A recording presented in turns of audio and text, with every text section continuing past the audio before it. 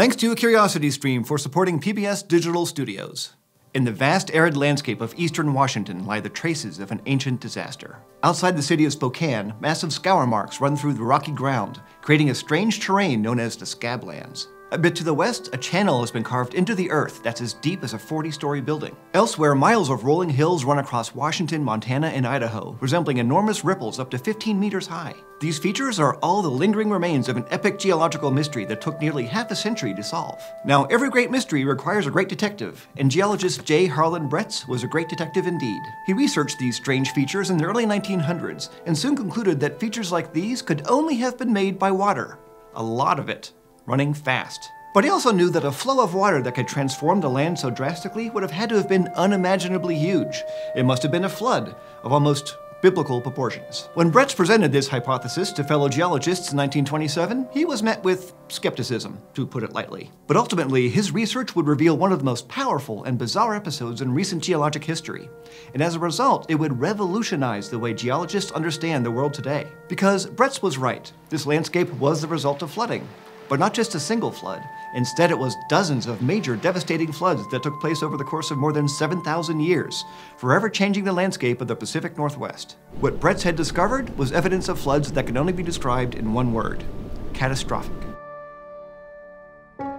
When Bretz first began studying the weird landscape of the Northwest in the 1920s, there was a certain school of thought that most geologists followed. It was known as uniformitarianism, the idea that the present is the key to understanding the past. In this view, all rocks, landforms, and other geological features can only have been created by processes that we can observe today. And except for the occasional volcanic eruption or river overflowing its banks, all modern processes are gradual, like erosion. So to these geologists, the Scablands of Washington can only have been created by glaciers, and the ripples must be deposits of what the glaciers had slowly scraped away, because the effects of glaciers had been observed around the world. And through the lens of uniformitarianism, they seem to most closely resemble the features that Bretz was studying. But Bretz had studied glacial geology too, and he knew what glaciers could do, and to him the features he saw just didn't fit. Instead, they looked like scaled-up versions of what happens after a big flood. For Bretz, the most obvious evidence of flooding was the shape of the canyons in the Scablands and other places. These canyons, also called coulees, have flat bottoms and steep vertical walls, very different from the U-shape of valleys that are carved by glaciers, or the V-shaped valleys made by rivers. One especially large coulee, called Dry Falls, appeared to have formed a massive waterfall over 100 meters tall and 3.5 kilometers wide. That's twice as tall and 5 times wider than Niagara Falls. But water doesn't just remove things, it also deposits things. And Bretz saw that the landscape was littered with boulders weighing up to 200 tons, having tumbled miles away from their sources, like pebbles on a beach. He also noted massive ripples in the earth and gravel bars up to 90 meters high, all typical of deposits made by powerfully flowing water. Finally, Bretz knew that these features couldn't be related to glaciers because of what was missing: the huge ridges of deposited sand and gravel called moraines, which form around advancing glaciers. Only one tiny moraine was found in the Scablands, not nearly enough evidence for the giant glaciers that would have been required to carve features this big. But despite all of this evidence, other scientists weren't convinced that this strange landscape was shaped by an epic flood. They argued that humans had never seen a flood anywhere near as big as the one Bretz proposed, so they were reluctant to believe that such a thing was even possible. Uniformitarianism explained a great deal about geology, and epic floods just didn't fit into it. What giant floods did fit into was the geological mindset that uniformitarianism had replaced: an older school of thought known as catastrophism.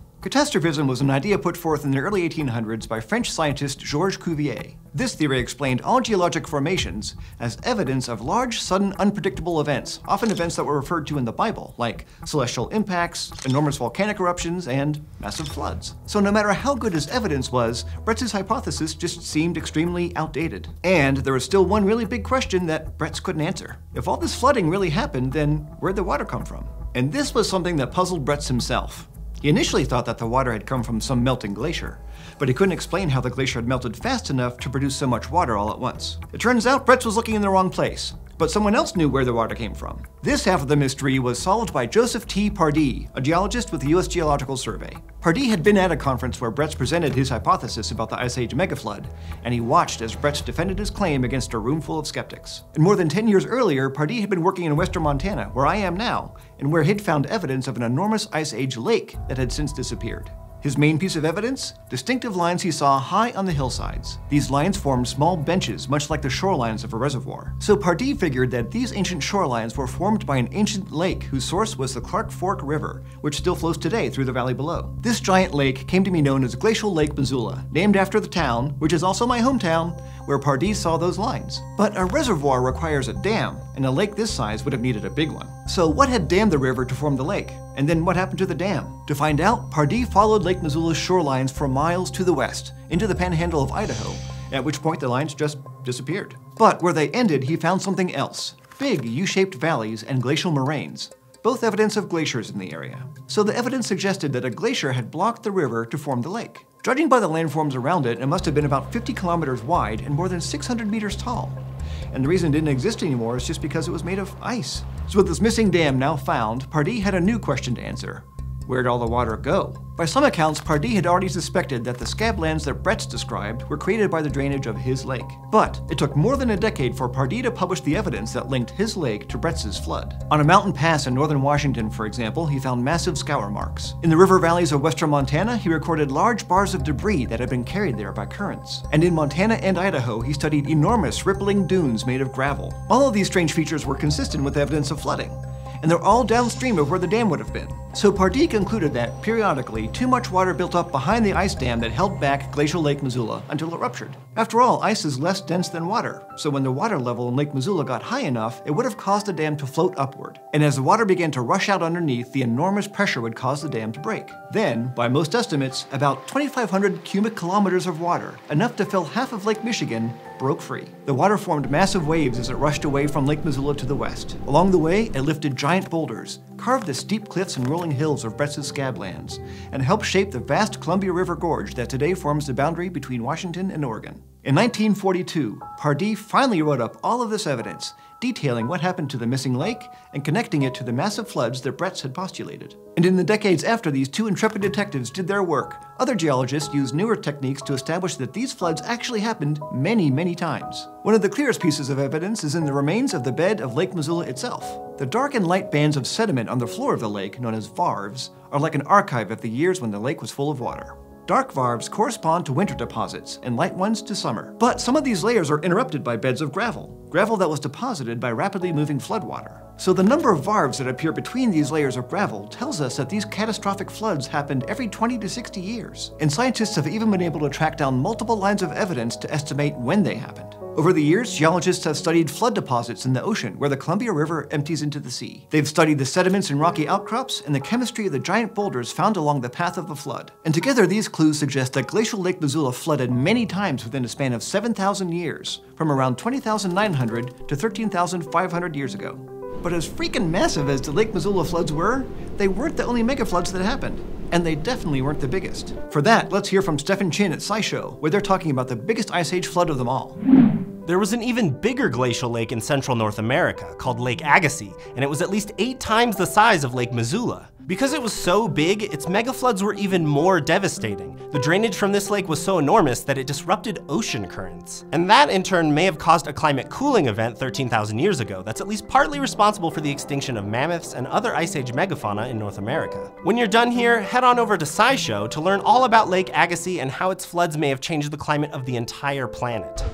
The floods from Lake Missoula didn't change the climate, but they did change the world in other ways. For one thing, they fundamentally changed the landscape of the Pacific Northwest. But perhaps more importantly, they also changed how we understand geology all over the world to this day. By 1965, with lots of evidence and finally a source for his floods, Bretz's research was accepted and became part of a new understanding of geologic processes, both big and small. So today, geologists understand that although a lot of processes are slow and small, sometimes our world is shaped by huge catastrophic things. This new framework is sometimes called neo-catastrophism, or modern uniformitarianism. But for me, probably the most fascinating part of all of this is that there may actually have been people around to witness these gigantic floods. The oldest evidence for humans in the Pacific Northwest is about 15,000 years old enough that the last of the Missoula floods may actually have been seen by human eyes. As someone who lives in Missoula today, all I can do is look up at those lines in the hills around my city and imagine what it must have felt like to witness one of those floods that changed the world. Thank you to CuriosityStream for supporting PBS Digital Studios. CuriosityStream is a subscription streaming service that offers documentaries and nonfiction titles from a variety of filmmakers, including CuriosityStream originals. For example, you can learn about a modern-day struggle with massive floods in Breakthrough, The Floodgates of Venice, the story of how Venice, Italy is trying to keep rising seas at bay with the help of a marvel of engineering. You can learn more at curiositystream.com/eons. Thanks to our friends and colleagues at SciShow who work just down the hall from us for taking part in this epic Ice Age collaboration. An extra big thanks to our current eontologists, Jake Hart, John Ivey, John Davison-Ing, and Steve. If you'd like to join them and our other patrons in supporting what we do here, then go to patreon.com/eons and make your pledge. Now, what do you want to learn about? Leave us a comment and don't forget to go to youtube.com/eons and subscribe.